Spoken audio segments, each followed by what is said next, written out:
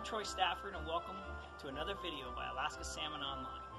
The following video is part of a series of videos that showcase the healthy aspects of Alaska salmon, share recipes from around the world, and provide a little insight into the Alaska culture and the Bristol Bay fishing industry.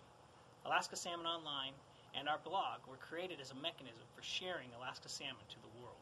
We went out and we found the best fishermen that provide the highest quality of fish that we can deliver to your door. Salmon is a healthy choice for you and your family, and we're proud to be a part of that. So enjoy the video, and we hope to hear from you soon. Okay, as you can see, I am right now at the Egegik International Airport. I'm not sure if it's international, but these bugs seem to really like me. So as you can see, this mosquito net or gnat net or whatever they call them. What are those things called? Just a bug net. Bug net.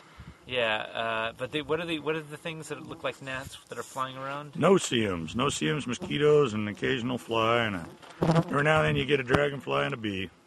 So this is quite interesting, and I'm going to ask, when I go into king salmon, can I take this net, or do you need this desperately? Go ahead and take it. Good. See, that's really key, because I've been told it's worse over there on my stopover on my way back to Anchorage. So anyway, a lot of fun here, definitely in the wilderness, or I guess the bush, as we say, and waiting for my airplane to come so I can get back to the metropolis of Anchorage, which has it's about 250,000 people. So anyway, be careful.